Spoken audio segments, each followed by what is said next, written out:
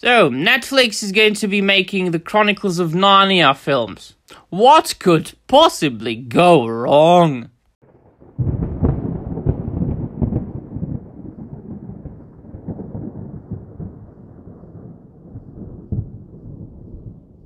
Wes, hall min friend, and welcome to yet another video. Oh my, dear friends, welcome to yet another video. And you know that we have been talking about the fact that Hollywood is just milking one and the same thing over and over and over again. And it's all our favorite stories that we have been living with for, well, in many cases, decades and decades and decades. And that the creativity is gone from Hollywood and they can't do any new films, any new stories that would be standing on their own with their own new original characters and that would potentially claim the post of legendary and that would influence people and filmmakers and normies for decades to come. No, that's unfortunately not the case, and all that Hollywood can do today is just rehash the same as they call franchises or IPs over and over again. Well, Narnia's the next, apparently. Please do look at the screen. Barbie director Greta Gerwig to write and direct 2 films for Netflix based on C.S. Lewis's The Chronicles of Narnia. Now, the big red flag here is Netflix. They don't have a great history of adapting fantasy into a film or TV show format.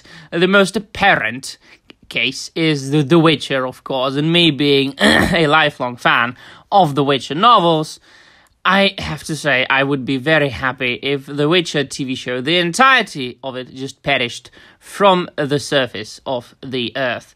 And now this is going to be even more interesting in the months and years to come as the films move into production, especially among the more religious audience, myself.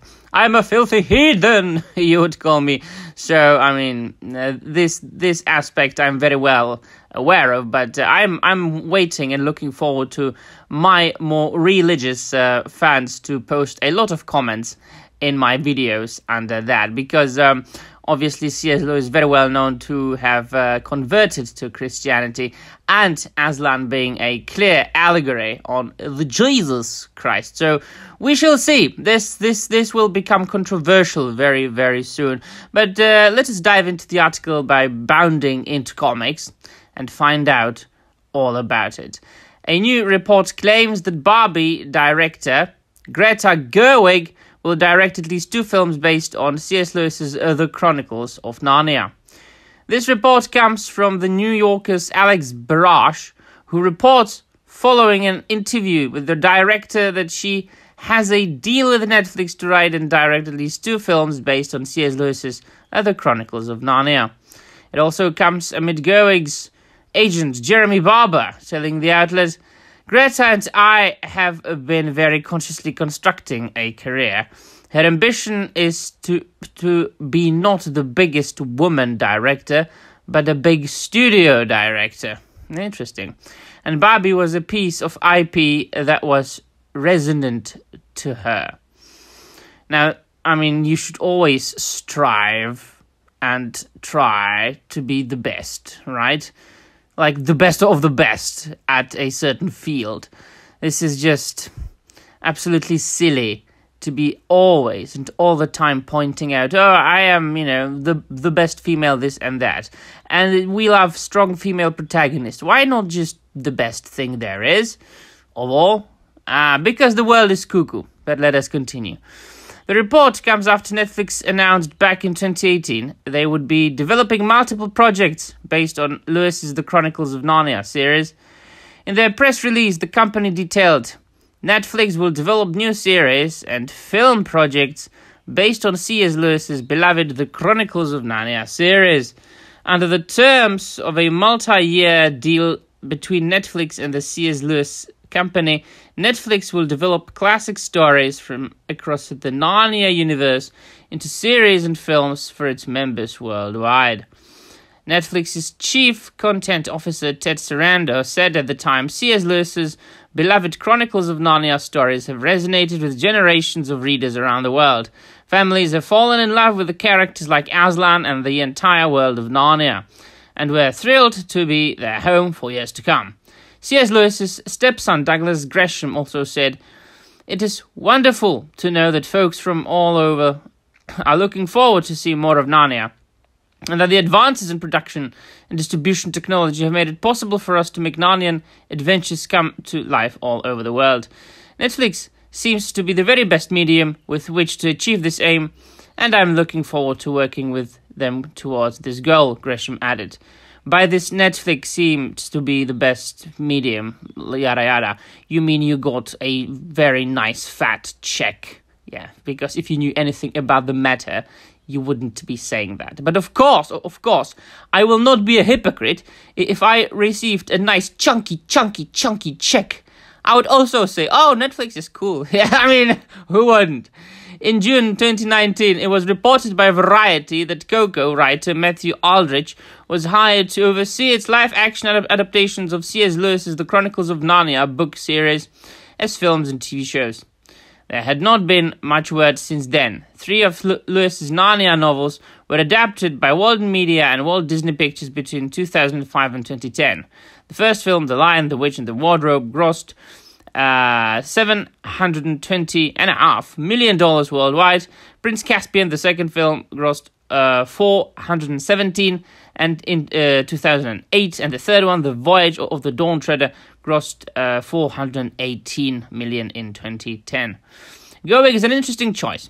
Given during the press tour for the Barbie film, she's made numerous comparisons between the film and Christianity. Yes, of course, it's bounding into comics, so they must mention, like, Christianity, of course. Most recently, it was revealed in The New Yorker that when Gerwig originally pitched the film, she did it with a poem in the style of the Apostles' Creed. Back in May, while discussing the relationship between Barbie and Ken with Vogue, Gerwig said, "Barbie was invented first, Ken was invented after Barbie, to burnish Barbie's position in our eyes and in the world. That kind of creation myth is the opposite of the creation myth in Genesis." Now, that is a very nice comparison right there. But, I mean, things like that have been always happening in the toy industry. You've got one more case, which was, again, the opposite, where the man was created first, like He-Man. He-Man! And then She-Ra was created, so that girls also have their, like, He-Man toys, and so on and so forth. I'm a nerd, I love toys.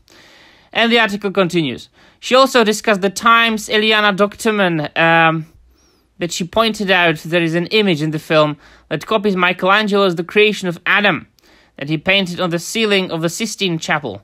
Instead of Adam and God, the film depicts an image of Barbie creator Ruth Handler and Barbie. Now that's pretty funny. Gerwig explained, "It's on the same trajectory and angle as the Sistine Chapel. Nobody is going to notice that, so I have to say it." Okay, thank you, I suppose. Not only has Gerwig made a number of comparisons between the Barbie film and Christianity, she's also included a man pretending to be a woman as a Barbie and cast a, wow, this, alright then. Yeah. So we are getting very political here again. And then they go into, of course, what C.S. Lewis wrote about Christianity, but we don't have to read it here.